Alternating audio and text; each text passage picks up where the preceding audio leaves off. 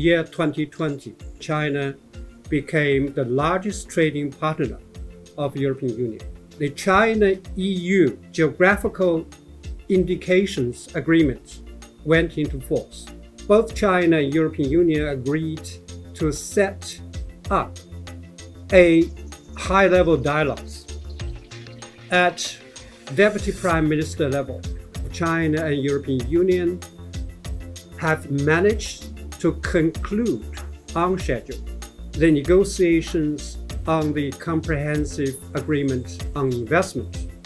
According to European Chamber of Commerce here in China, over 60% of the EU enterprises here based in China, they would like to increase their investment here.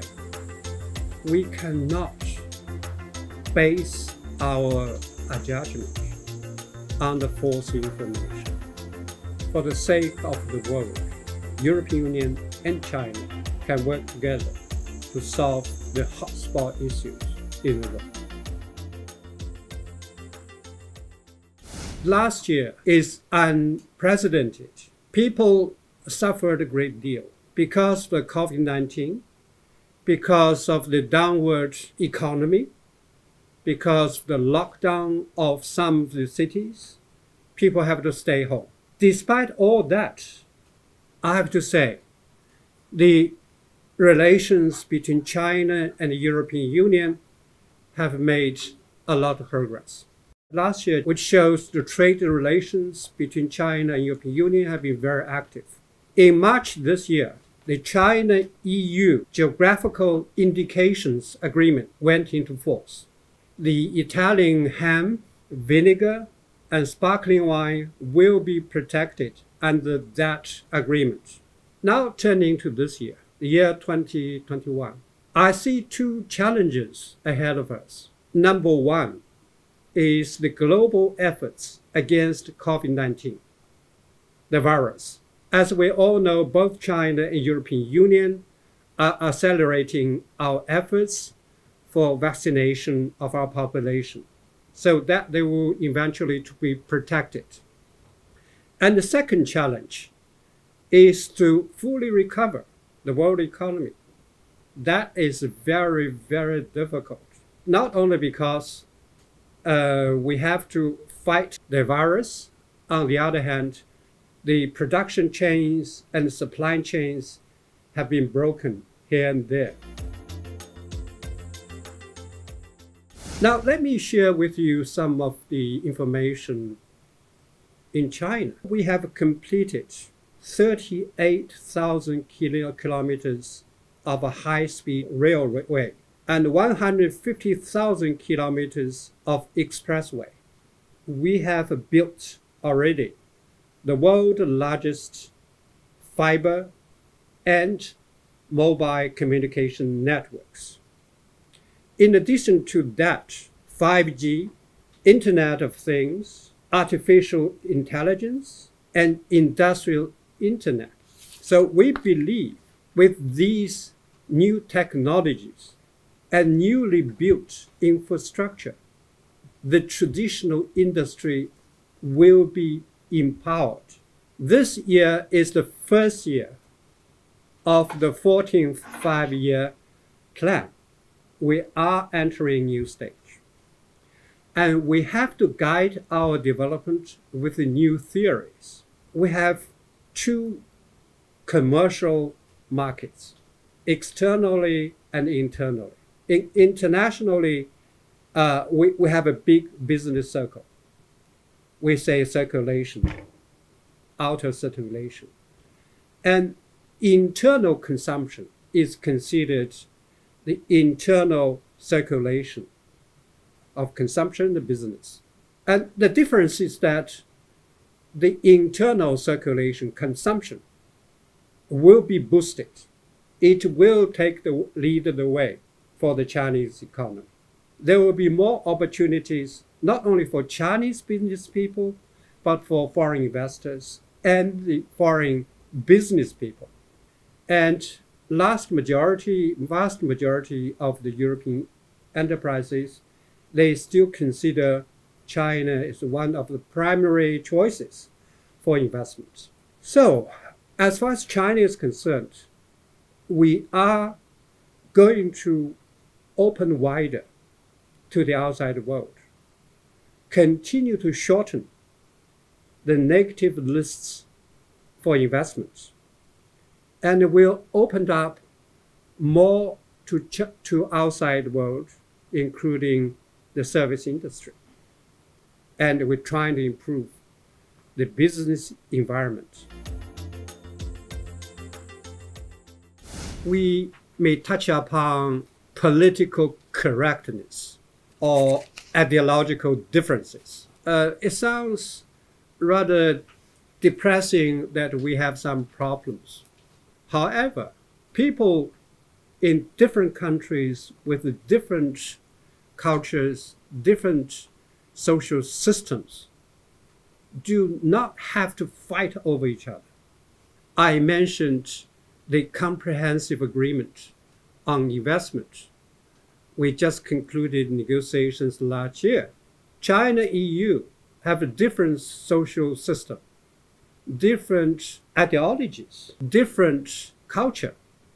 But we managed to sit down to iron out our differences, to reach consensus on investment. Another good example is a recently concluded agreement called RCEP. That's Regional or Comprehensive Economic Partnership Agreement. This agreement involves China and 10 ASEAN countries, Japan, South Korea, Australia, and New Zealand. If you look at these countries, they're all different. They're different from China. Many countries have different social systems. That is so different from China. But we managed to work together. What we need to do is to have consultations with the mutual respect for each other's core interests and concerns. China is an important part of the world production chain and supply chain. And we will do our part to promote the world economy and trade. And we will defend the multilateral trade agreement based on WTO rules and regulations.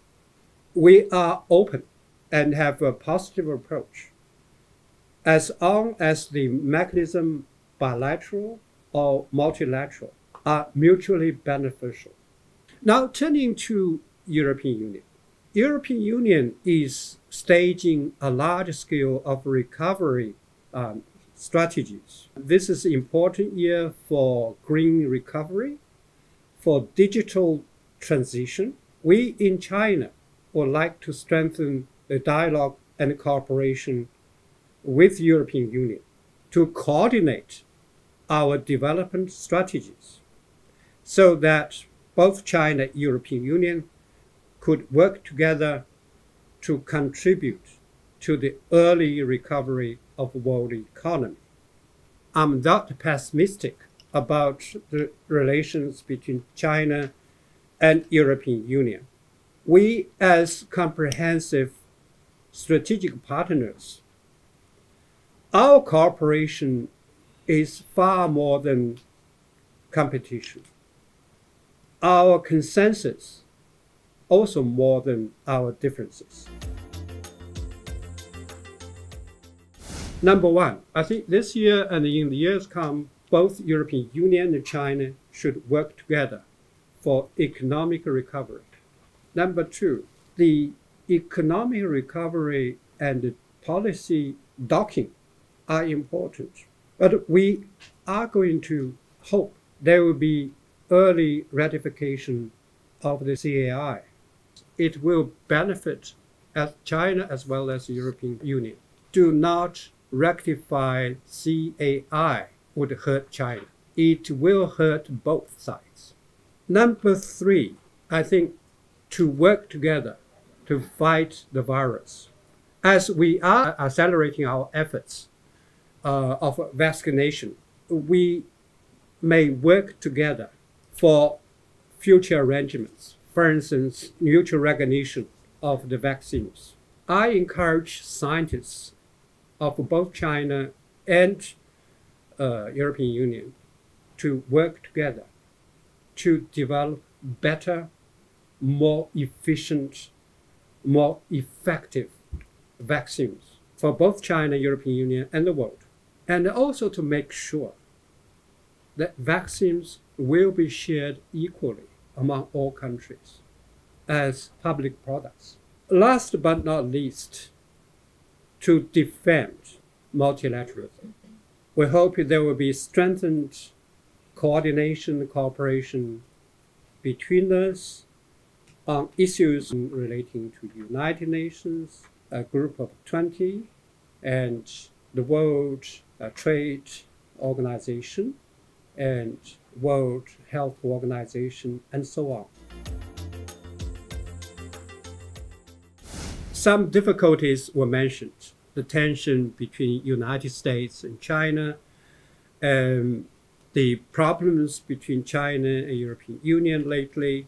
The famous saying is that Huawei is posing a threat to national security in some developed countries. Where are the evidence? No evidence at all. Now, United States recently decided to sanction 7 entities which are managing the Chinese supercomputers. This is latest information. Why? Technology superiority, I think, is the word. If you're trying to surpass me, no way. It's not a friendly competition, but I will try to strangle you, to strip you down so you cannot never catch up with. So, having said that, all the differences, all the confrontations are not of Chinese making. We are the victims. We are the country being subjected to discrimination. China will stick to 4 principles in international relations. Number 1, we adhere to peaceful coexistence. Number 2, we will adhere to open up the cooperation.